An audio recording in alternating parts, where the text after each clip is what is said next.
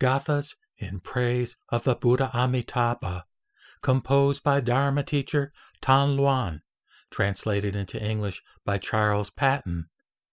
Namah to the Buddha Amitabha. Verse 1.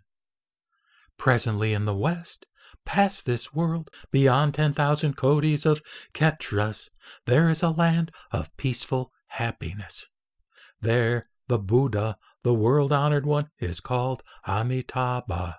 I vow to be reborn, take refuge, and prostrate myself there. I vow to be reborn with the sentient beings in the land of peaceful happiness. Namah to the thought of taking refuge in and prostrating to that Western Buddha Amitabha. He became a Buddha by passing through 10 kalpas time, and his lifespan from now on is without any measure. The light of the Dharmakaya spins out to pervade the Dharma Dhatu. Because it illuminates the darkness of the world, I prostrate myself. I vow to be reborn with the sentient beings in that land of peaceful happiness. Namah to the thought of taking refuge in and prostrating to that Western Buddha Amitabha. The brilliant light of his wisdom cannot be measured, and so that Buddha is also known as infinite light. I vow to be reborn with the sentient beings in the land of peaceful happiness. Namah to the thought of taking refuge in and prostrating to that Western Buddha Amitabha. The light of liberation spins out unrestricted and uniform, and so that Buddha is also known as boundless light. Concealing that light, sensation parts ways, and there is nothing, and that is why I prostrate myself to the equanimity of awakening. I vow to be reborn with the sentient beings in the land of peaceful happiness. Namah to the thought of taking refuge in and prostrating to that Western Buddha Amitabha. His light is vast and unobstructed, like space, and so that Buddha is also known as unobstructed light. Everything that has obstructions conceals the light's blessing, and that is why I prostrate myself to the difficult to conceive. I vow to be reborn with the sentient beings in the land of peaceful happiness. Namah to the thought of taking refuge in and prostrating to that Western Buddha Amitabha. His light of purity shines without opposition, and so that Buddha is also known as unopposed light. The karmic bonds of those who meet this light are removed, and that is why I prostrate myself to the ultimate refuge. I vow to be reborn with the sentient beings in the land of peaceful happiness. Namah to the thought of taking refuge in and prostrating to that Western Buddha Amitabha. The brilliant illumination of that Buddha's light is the very best, and so that Buddha is also known as the King of Brilliant Light. The darkness of the 3 hellish paths conceals the light's edification, and that is why I prostrate myself to that great Arhat. I vow to be reborn with the sentient beings in the land of peaceful happiness. Namah to the thought of taking refuge in and prostrating to that Western Buddha Amitabha.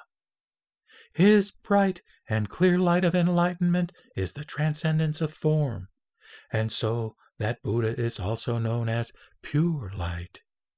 The wicked defilements of one who experiences the illumination are removed, and it is because they are liberated that I bow my head. I vow to be reborn with the sentient beings in the land of peaceful happiness.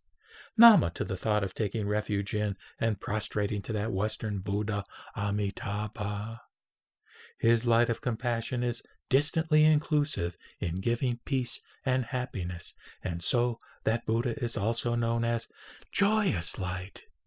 In the places where that light reaches, the Dharma is enjoyed, and that is why I prostrate myself to that great, peaceful consolation. I vow to be reborn with the sentient beings in the land of peaceful happiness.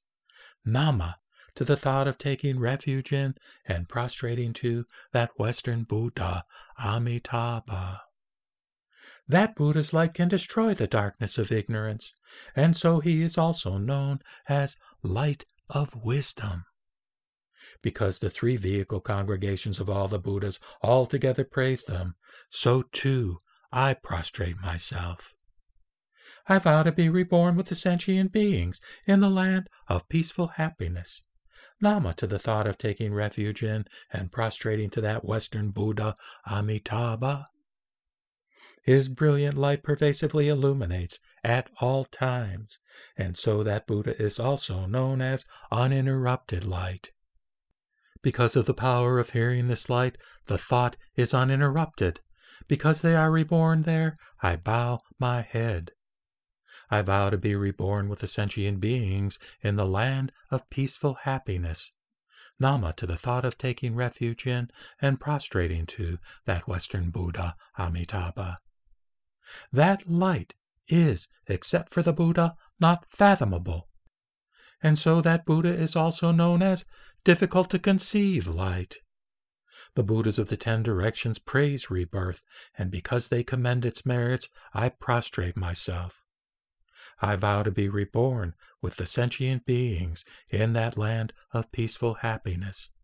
Namah to the thought of taking refuge in and prostrating to that Western Buddha Amitabha.